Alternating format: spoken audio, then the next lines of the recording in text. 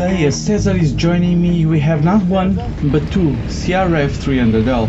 Actually, César was one of the biggest reasons I bought my CRF300L. I was trying to make a decision of which one to buy, and César, that owns both KTM 690 Enduro R and Honda CRF300L, had the opinion I should buy the 300L, as it was cheaper, smoother, easier to ride and more error-friendly. So I ended up buying it, and here we are for my second real off-road ride.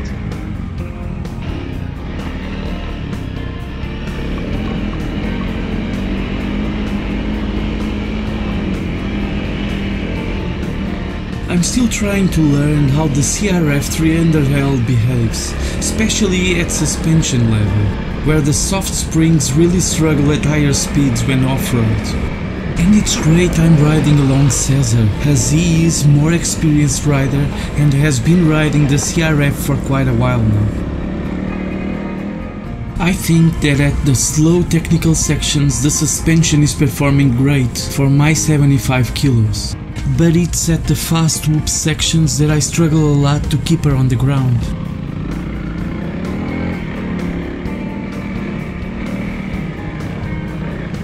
But César has a great technique and is able to extract a lot more from this notorious soft suspension.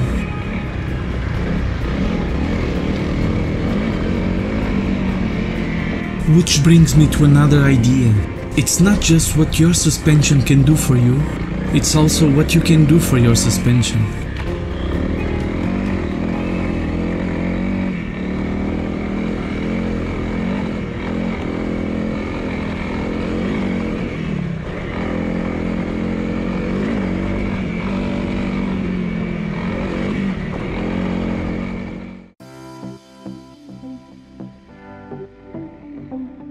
We stopped to rest and met a channel subscriber that calls me the CB500X guy, and after a nice long chat we decided to keep moving forward on the track, as it looked it could start raining at any moment.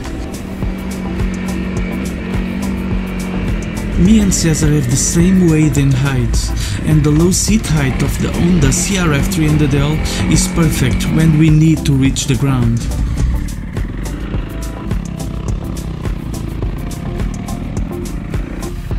Estes pneus OEM, pá, estes pneus são ótimos no Alcatrão, ótimos. Eu nunca tive uns pneus de taco assim tão bons no Alcatrão, nem os TK-80 são tão bons.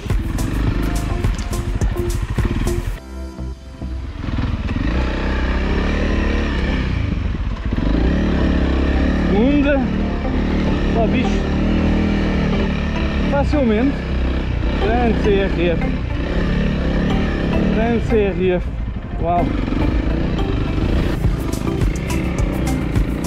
We ended up on a section where I always struggle. I've crashed here before. Esta reta é o diabo, eu não sei que areia é esta, mas isto não é normal. Sand here is not very deep, but it can really throw you off balance, and I forgot to warn César about this section. Do César, ai foda.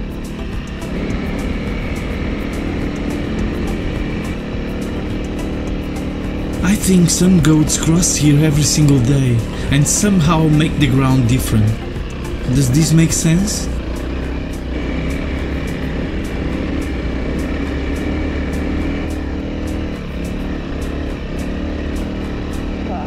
Tá fácil.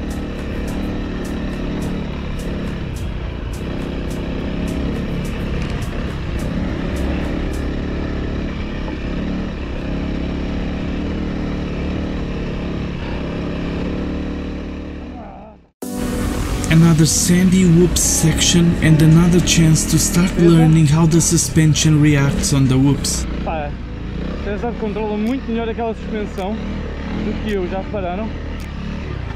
Completamente. I'm paying attention to César as I'm loving his technique.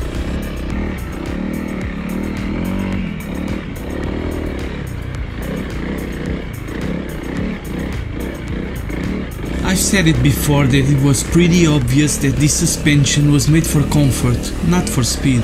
But it's impressive what you can do on the stock Honda CRF300L with the right technique. Even on these 50/50 IRC stock tires, both bikes ride this section like a breeze.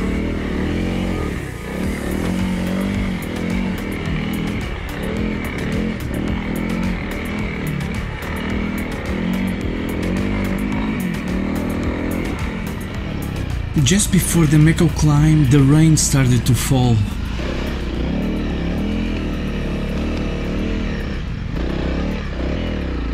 So we needed to send it and get out of there fast.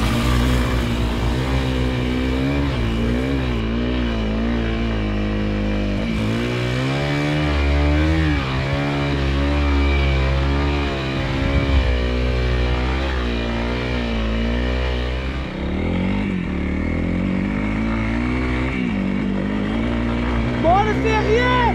Uhul!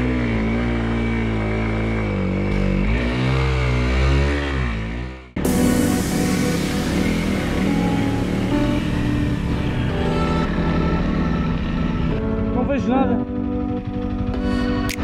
As we kept moving, it started pouring. But hey, one amazing trail, amazing views, two amazing bikes, and two adventure riders having fun. Which brings us to the question, what's better than one Honda CRF300L?